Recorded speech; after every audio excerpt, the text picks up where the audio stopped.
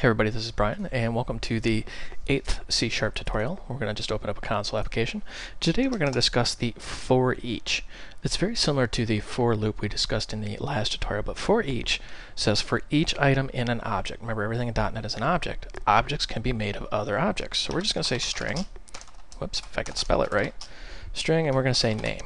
And we're going to say equals, whatever your name is. So now we have a variable called name. Notice how the green squiggly means it's not being used. It says the variable name is assigned, but is never used.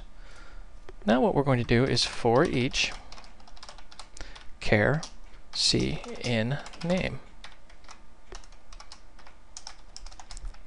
So what we're simply doing is saying for each character, remember character is a type, in name. Name is a string. A string is a series of characters. Each one of these letters is a character. Then we're just going to do console.writeLine and then C, because we're going to print out each character, and then console.read, just so we can keep our window open. Press F5 to run, and sure enough, BRYAN. We've printed out every character in our string. So the for each is similar to the for loop, but it's different. It's different in the sense that it does a lot of the heavy lifting for you. You could have written this like for int I equals 0, I less than, let's see here, name.length. Notice how name is a variable, but we are actually using it as an object. That's what I mean by everything in .NET is an object.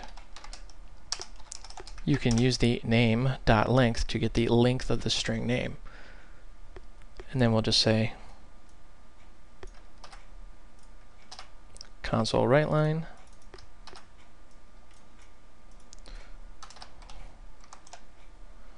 and then bracket 0 bracket. Now what we're doing here is, you see how we're saying char string int index?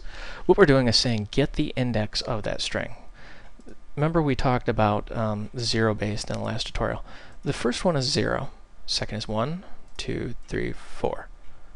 So let's actually just print this out here. We'll say I plus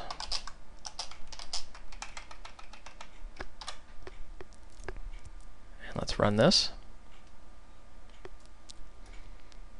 Then we have 0, 1, 2, 3, 4. Notice how it's only grabbing the B.